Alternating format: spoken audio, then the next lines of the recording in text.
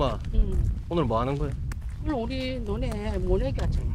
요즘에는 옛날같이 네. 막 사람 손으로 안 심고 네. 기계로 해. 그거 근데 아빠가 하는 거 아니잖아요. 그렇지, 아빠가 안 하지. 네. 그래서 이제 뭐냐면 네. 그것도 기계로 하기 때문에 기계를 갖고 있는 사람이 하거든. 아, 그래서- 약간 일종의 외주 맡기는 거네요. 어, 아웃소싱.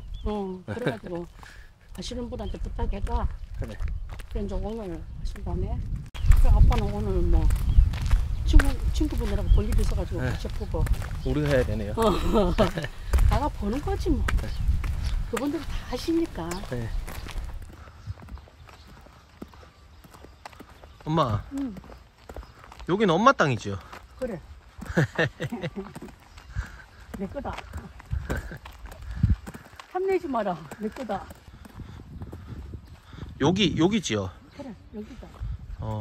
여기 밑에는 아니고, 여기. 동호회는 이게 한 600평 되나요? 600평 넘는다. 저기 끝까지죠, 여기. 그렇지, 그렇지. 여기 있는데, 여기. 600평이나 돼요, 여기가? 그렇게 안 넓어 보이는데? 아니야, 그래도 600평이 넘어. 저기 트랙터 오는데요? 저거 맞죠? 저희 우리 하는 거 맞죠?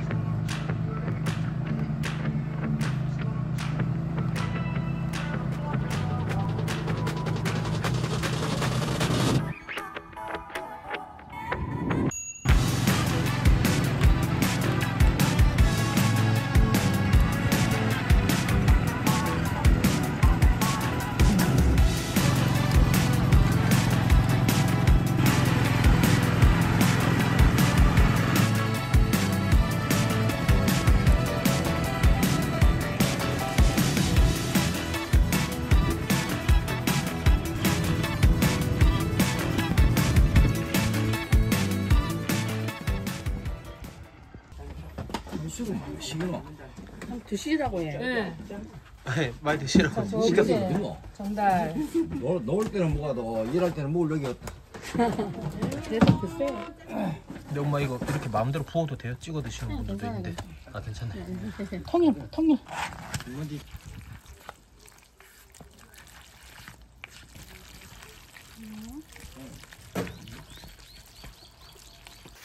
여기 있는데. 앞에 나와야지. 아, 맞죠. 앵글에 나와요. 밖에 뜨거워가지고. 그늘에 있어. 얼굴이 뜨겁네. 몇 살이에요? 5살. 아. 근데 내가 지 먹는 거 쳐다봤다고 삐. 보지마. 응.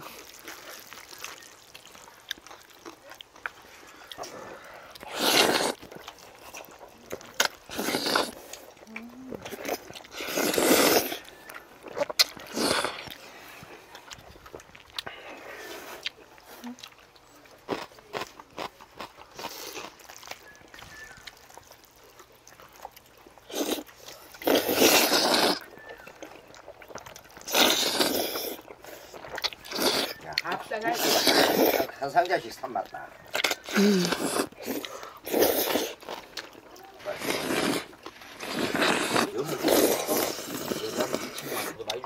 안 볼게 안 볼게. 나도 모르게 쳐다봤더니 네가 예뻤어.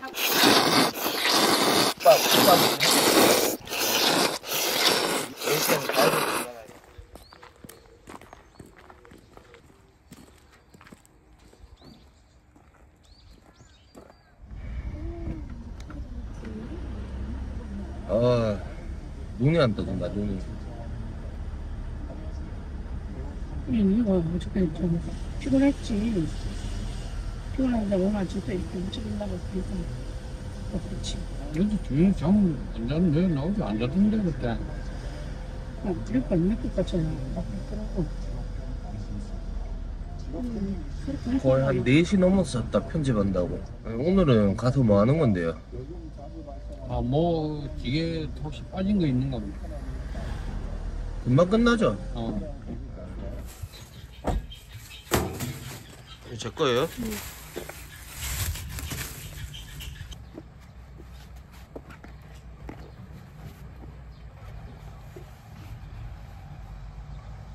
어떻게 하는데? 그냥 뱅글 돌려가지고 꼽아라. 단추 있잖아.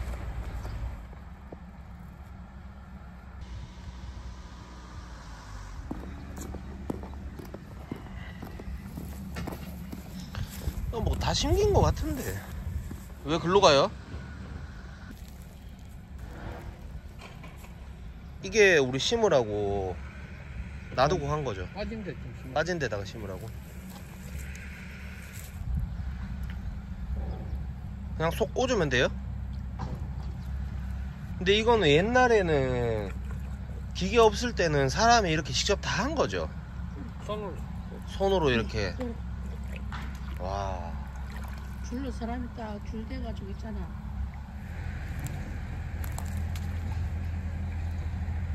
오, 쑥 빠지는데요? 넘어진다. 아, 이거 다 바른다니까? 아 잠깐만, 이거 늪인데 늪? 다 네가 몸무게 많이 나가기 때문에 뛰어 들어오면 안 된다. 빠져본다니까. 아, 그래도 제가 좀 뭘 하긴 해야 되는데. 아니, 그게 아니라 진짜 거짓말이 아니라 쑥 들어가는데? 그래 아빠 어저께 말씀하셨잖아. 여기만 그런 걸 수 있으니까 제가 다른 지역으로 한번 침투해 볼게요. 똑같다. 이쪽으로 한번 들어가 볼게요. 저기가 늪일 수도 있으니까. 좀 괜찮은데? 이거 밟으면 안 된대 이거. 예.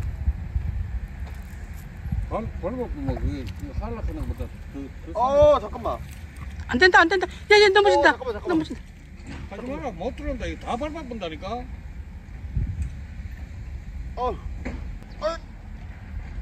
안 받치지? 야야야야.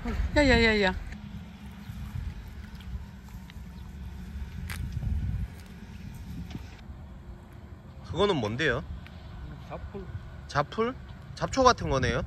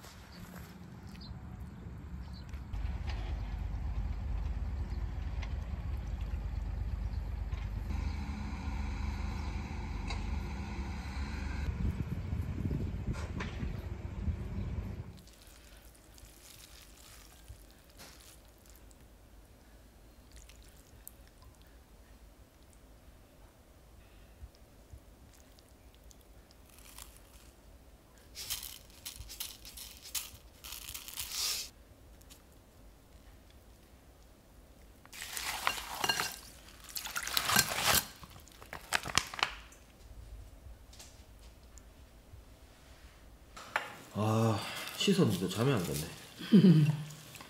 이건 뭐 물막국수인데 이거 뭐야 이거? 도토리 묵. 됐다.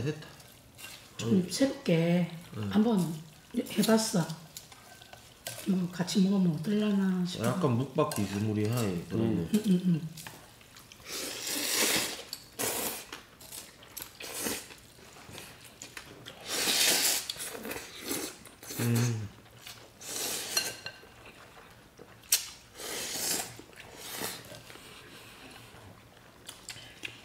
여름에 덥고 더울 때 한 것을 해가지고 옛날에는 더울 때 오이 채 썰어가지고 간장 집간장 넣어가지고 그래 먹었다니까. 더울 때 땀 많이 흘린다.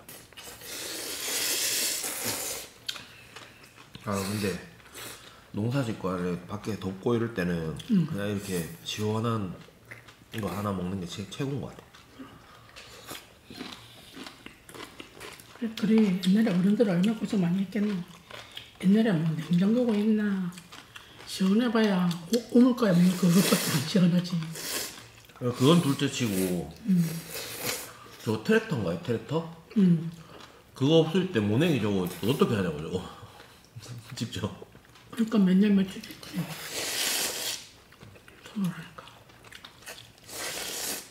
옛날에 모내기 할 때는 그 점심시간 되면 좀 잘 사는 집에는 쌀밥을 해가지고 소고기 국이나 뭐 이런 거 끓여가지고 푸짐하게 하고, 우리 집에는 항상 쌀이 없어가지고 국수를 해주면 이제 좀 많이 미안했지. 아 그게 이제 품앗이를 이제 하고 하니까. 근데 더운데 그냥 국수 시원하게 먹는 게 더 좋지 않나요? 근데 이제 힘들게 일하니까 배가 빨리 꺼지잖아. 그 당시에. 아 이거 도토리묵 이거 완전 국산 도토리묵이라 하더라고. 이거 완전 신메뉴 개발해야 되겠는데. 맛이 엄청.